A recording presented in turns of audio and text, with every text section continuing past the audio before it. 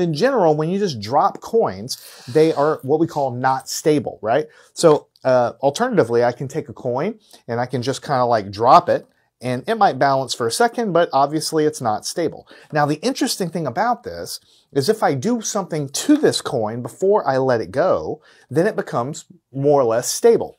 Let me talk to you about what that is. So here, if I grab this coin here and then just give it a little bit of rotation like this, then suddenly it is stable just by adding a little bit of rotation. Now, I know what you're thinking. You're thinking, well, duh, we see that every day. But instead of just assuming, oh, that makes sense, that's normal, let's talk about why is that the case. The main idea is that just like when you throw something in a straight line, we say it has momentum.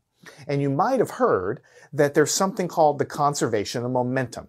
It's a law of the universe. As far as we can tell, there's no exceptions to it that we've ever done an experiment and seen an exception of it, right?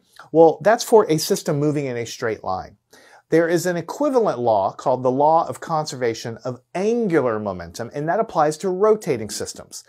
And all of these effects, like the stabilized coins, the stabilized frisbee, the stabilized spacecraft, they basically all boil down to the conservation of angular momentum. Learn anything at mathandscience.com.